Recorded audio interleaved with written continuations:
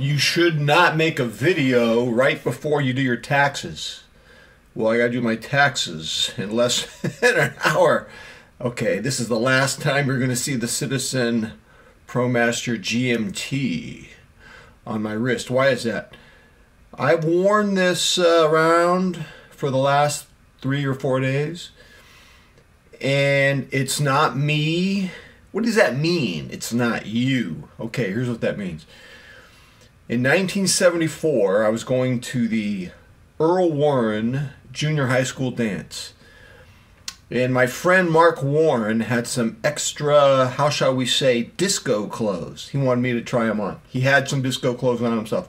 Well, some of you guys are pretty young. What is a disco type of wardrobe? So, we're talking about these giant bell bottoms called Angel Flights. So I put those on. We're talking about these giant platform shoes. I mean, huge, man. You could put like an aquarium in the heel.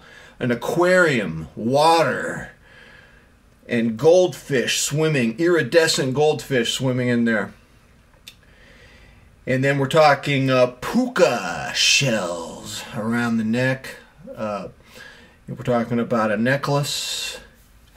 And this big lapel paisley shirt.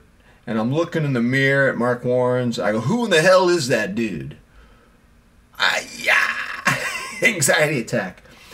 And this is an amazing watch. I mean, it's bold. The contrast between the white hands and this like paper sunray black gray dial is really dramatic. But I always want to wear the diver watch. So I'm a diver guy. There's nothing I can do. I tried. So I'm going to put this, well, no, it's already on. I put it on eBay about an hour ago, starting bid of $4.99.